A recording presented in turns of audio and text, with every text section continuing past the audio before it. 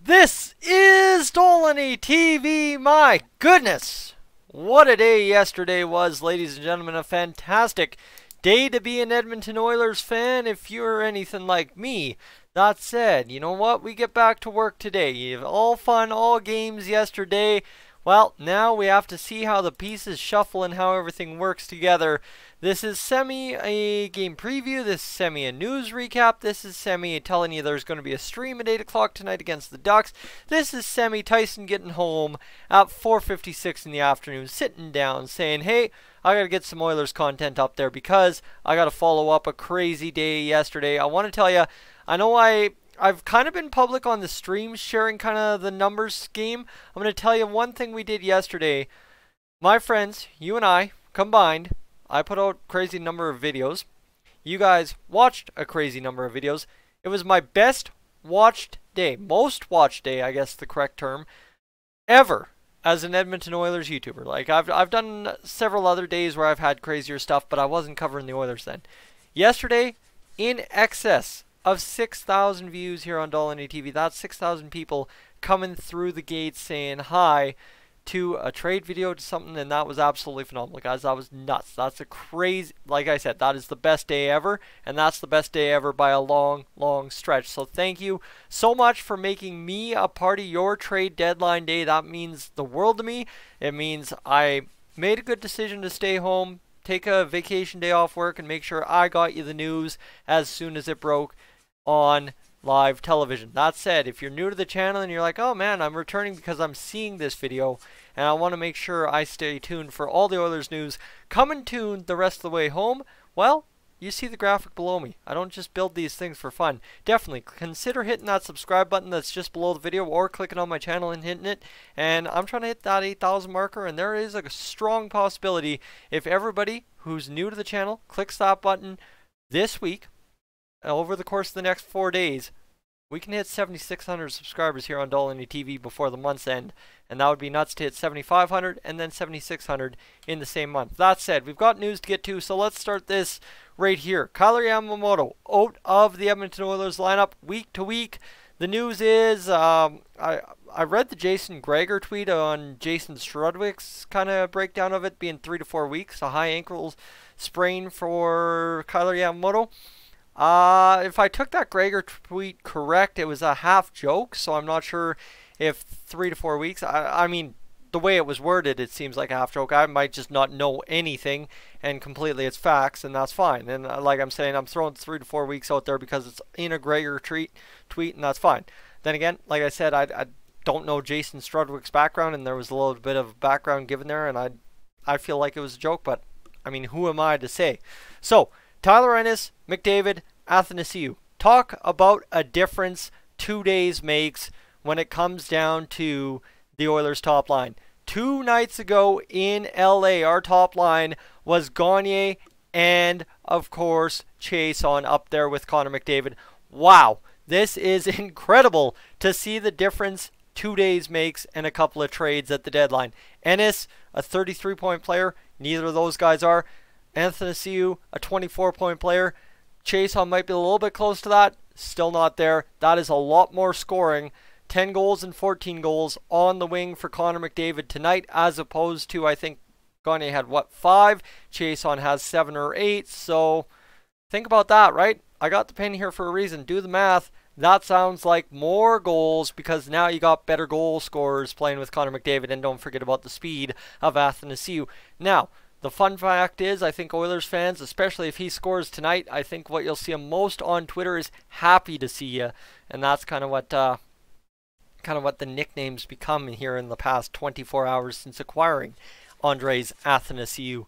See, I know how to say this because back in a few years ago, I did NHL video game coverage, and I traded for him in my NHL franchise mode.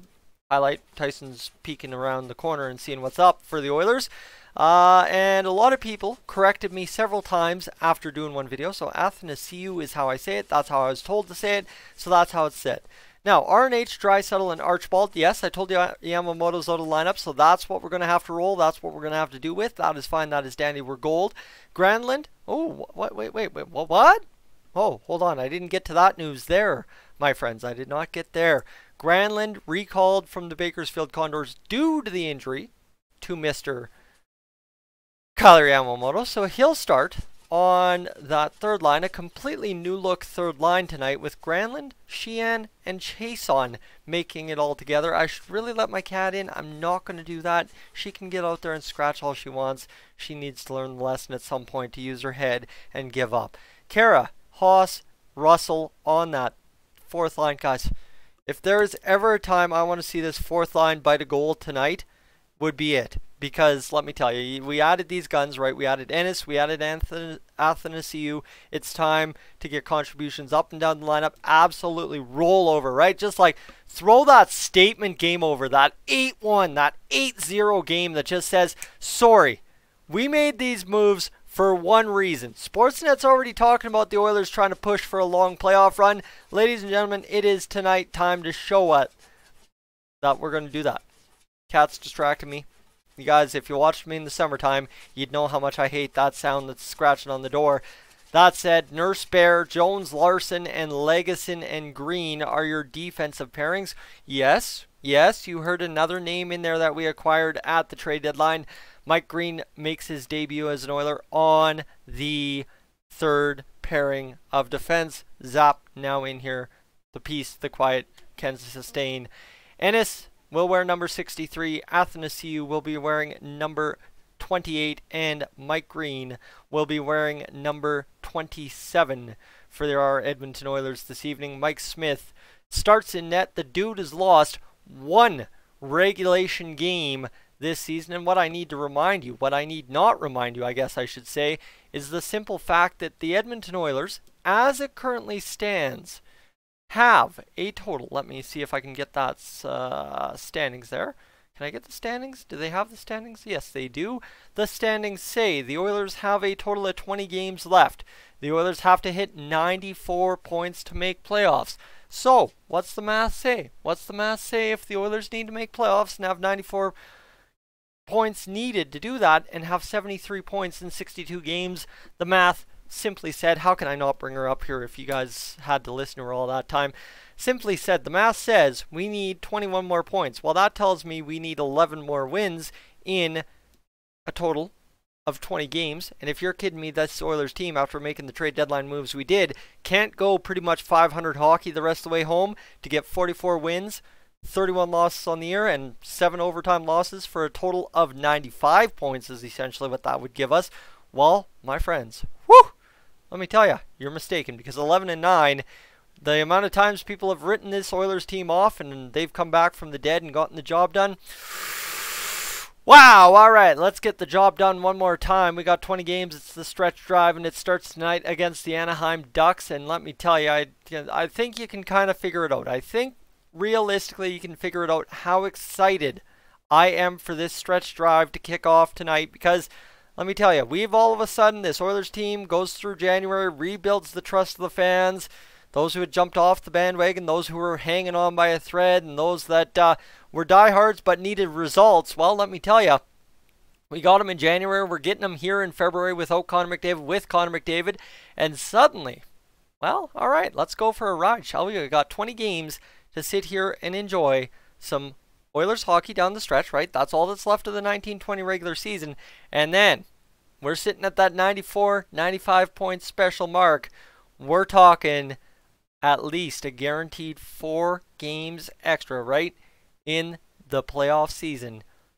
Ooh, this season. That would be fantastic. So guys, we're in it to win it now. That's what that's what Ken Holland said.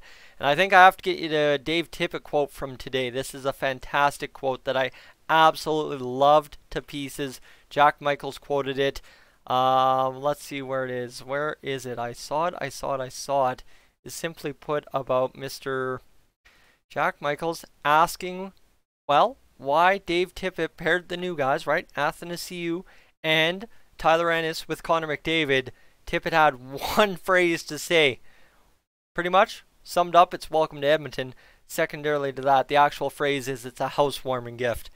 Yeah, that's fun, right? That's fun. We actually give Connor McDavid, the biggest gift he could have asked for this season. Legit NHL wingers to play with. Let's not kid ourselves. Athanasiou was a 30-goal scorer last year, and Tyler Ennis riding a high. Keep him going. Keep him going. When the guy's hot, light him up. Let's see what we can do down the stretch, right? If down the stretch we had Ty Ratty and Ryan Nugent-Hopkins running ram shot on the top line with Connor McDavid a couple of years ago, why can't it be Tyler Ennis and Andres Athanasiou especially?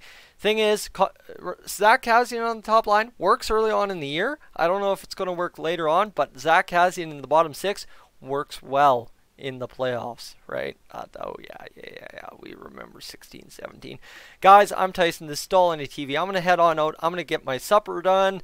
I'm going to salt the sidewalk. I'm gonna have a little bit of an evening here, and then I'll join you at 8 p.m. Mountain Standard Time back here on Dolynny TV on the live feature as we discuss the Anaheim Ducks game in real time. I'm not at Troy's house tonight, so we're not talking about live streaming in real time and having those reactions we did against the Kings. But that said, I can actually break things down a little bit more logically because I'll know it's coming and I can watch for what happens and leads to the play. Guys, I'm Tyson. This is Dolynny TV. Get that hype train going. She's going to be a good one. And definitely, I got to throw you the ad one more time. If you've stuck with me and you're not subscribed yet, and you stuck with me for 11 minutes and 10 seconds first, you're a trooper. I'm not everyone's cup of tea, and I know that. But if I am yours, hit that subscribe button for more content because it's coming out every single day. I don't know if you watched the trade deadline day yesterday, but baby, let's go. She was a good day, and thank you so much for being a part of it. I will catch you guys in the next one.